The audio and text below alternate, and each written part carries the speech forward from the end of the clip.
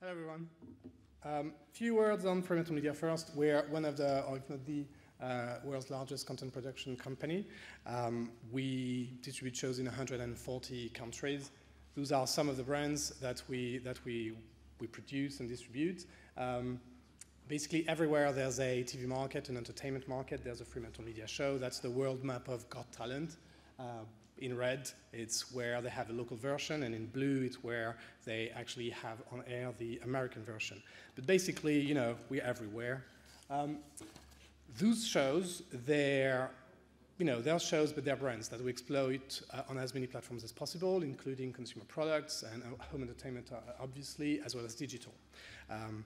And on digital only, last year, for example, clips on YouTube that we exploit from these shows generated 2 billion views in 2011 alone. So 2 billion views is 5.5 million views a day, and we're not paying for that audience. On the contrary, we are monetizing that audience and make a lot of money from it.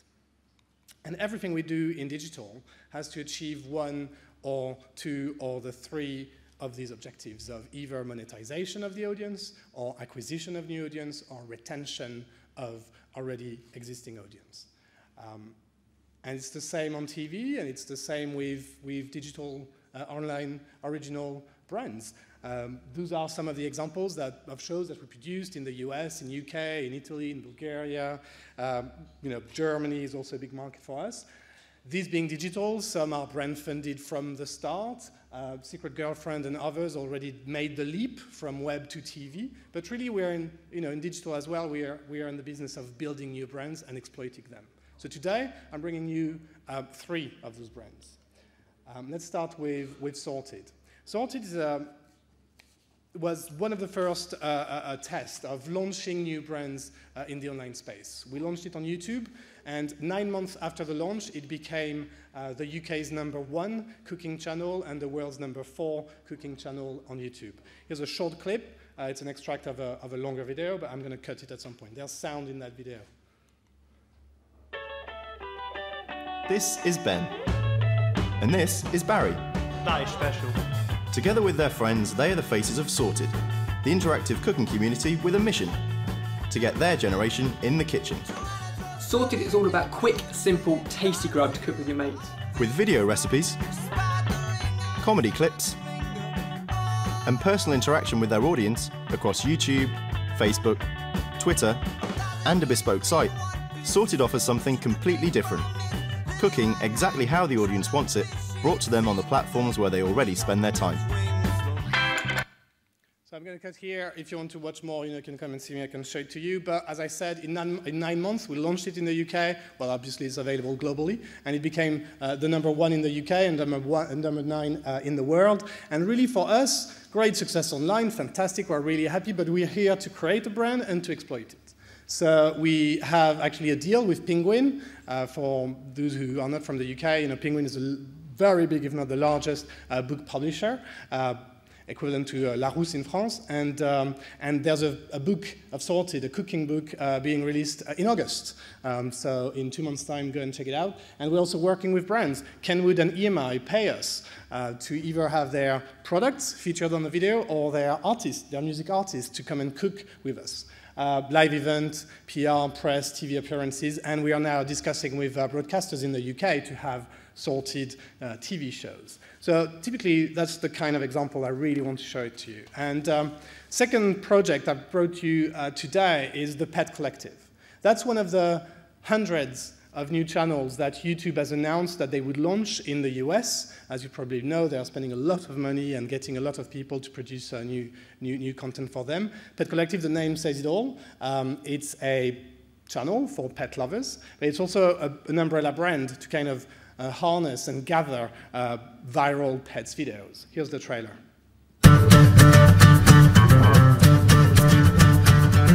Our pets know about us. They are aware of what we're thinking.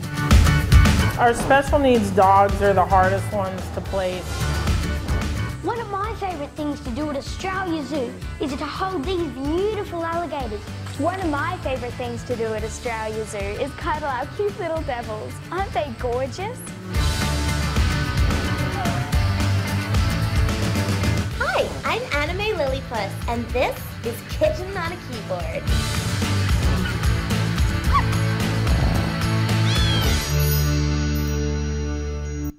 So this is a good example of the type of niche channel, but finding a niche as big as possible and launch content around it. Machinima is the perfect example of that. A new series, a new show every day. You can see the lineup here. For one of them, we are very happy to have Chloe Kardashian. She's dubbing a kitten in a show called The Litter. And we launched at the end of April, and in less than a month, we had already 3 million views. So CNN did features on it, and it's trending a lot in the US, showing how crazy Americans are with their pets. We're very happy about it, and we have a second channel launching on YouTube in 2 weeks. So this is a kind of an exclusive for you guys. It's called Thinker, and it's launching on July 2nd by Radical Media, one of our subsidiaries. Thinker.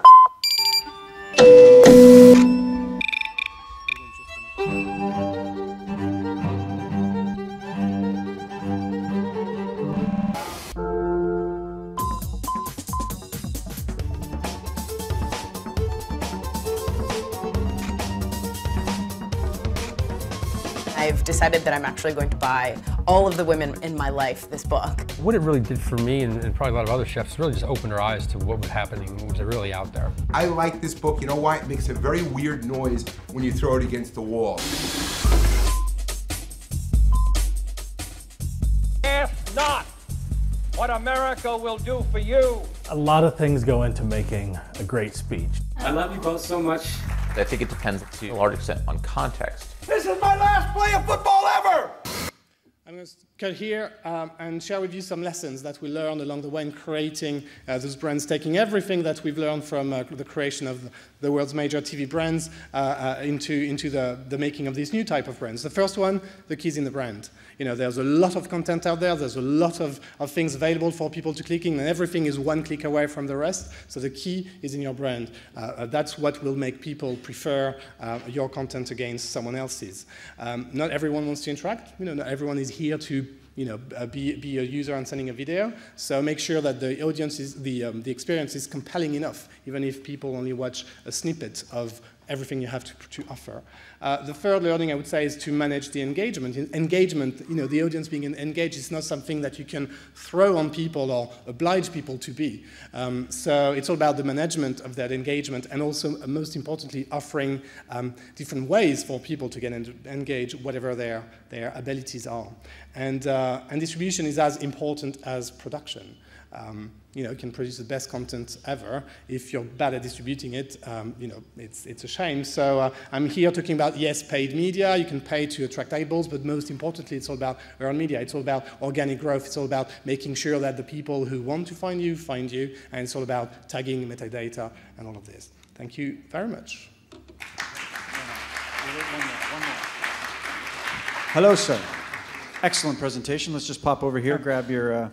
So remain the same setup, Mimi. Sorry.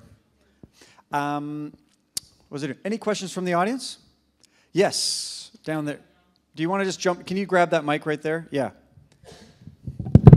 Nice. Can you tell us who came up with the original idea from Sorter, for example? You have creative people inside? Are you open to suggestion? Do you receive, people and with concepts? How does that work out? We are open to ideas. That's what we do. We work with creators. So yeah, we're open to ideas. In the case of Sorted, we scouted the talent. They were doing things already, but we relaunched everything with them. And yeah. So Sorted came to you, the creatives? We came to Sorted. Oh, you came to Sorted. Oh, you liked them. Okay. Because we liked them. So how did you find them? In the case of Pet Collective, it's entirely developed in-house. Same with Thinker. So it's a mix of both. We spend a lot of money on development. Obviously, being a creative, a company that specializes in creating IP. But creativity can be found everywhere in many forms. How did you find Sorted? Chance.